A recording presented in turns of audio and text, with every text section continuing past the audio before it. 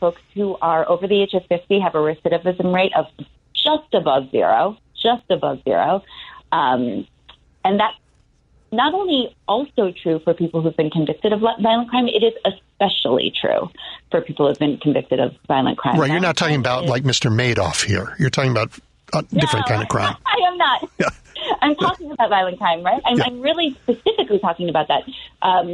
Folks who commit murder, who have served more than 20 years, have some of the lowest recidivism rates across the incarcerated population. And to be clear, recidivism rate doesn't mean you're going back for another murder. It means you're going back for anything.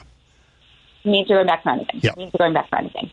Yeah, because people really do age out, and that's why in other places the longest prison sentence that anyone really gets for anything is about 20 years, because other countries look at the data and they say, okay, well, this is what the data says, this is what we'll do.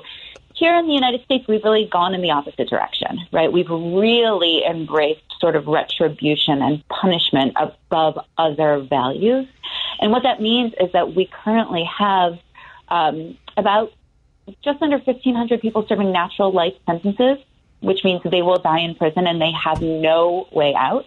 And we have another about 4,500 people serving at least 50 years or longer. And we is the whole country, the state of Illinois? No. That is the state of Illinois. That's just the state of Illinois. Just the state of Illinois. Mm-hmm. And so for that reason, we have, because folks who have very long prison sentences get old, right, in prison, when folks in prison get old, their healthcare costs go up and up and up and up. Just as their risk of possibly harming anyone goes down and down and down and down. And so we have prisons that are turning into nursing homes here. And the cost of that is tremendous. The director of the Department of Corrections just asked for $1.6 billion to cover the cost of corrections next year. That's a mind-boggling amount of money that could be used on so many other things.